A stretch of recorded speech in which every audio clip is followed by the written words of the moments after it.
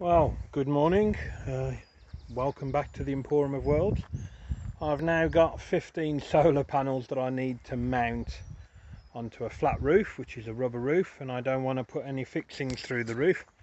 So what I've done is I've made some angled brackets, which, there we go, that's what we've got. 3 pieces of wood.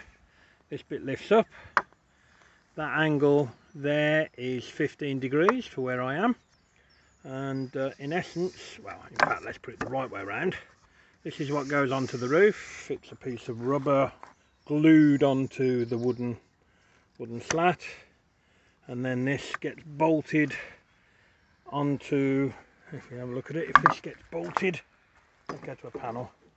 So there's a panel, and all that I'll do is I'll drill and bolt it onto there. So one bolt hole there, one bolt hole there, and then we're good to go. So I'll go and show you up on the roof, so come with me. Right, so here we are up on the roof. I've got 3 panels already here, but let's just lift that away a moment. They're not fully connected into the system. So there you go, you can see sitting on the roof.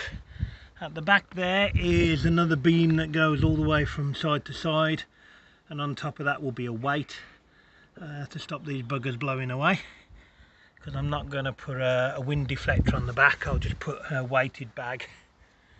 So, and if we have a look here, I think we get some idea that the angle is correct. So at the moment I've got 3 panels up, which will be 1 string. There's enough room for about 12 panels on this roof, and they're angled to face south. So if I just spin round, so south is in that direction. Yes, I will get some shading, I do know that, but that's not an issue.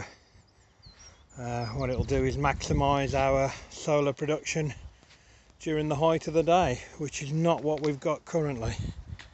So I've got another 9 sets of brackets to make.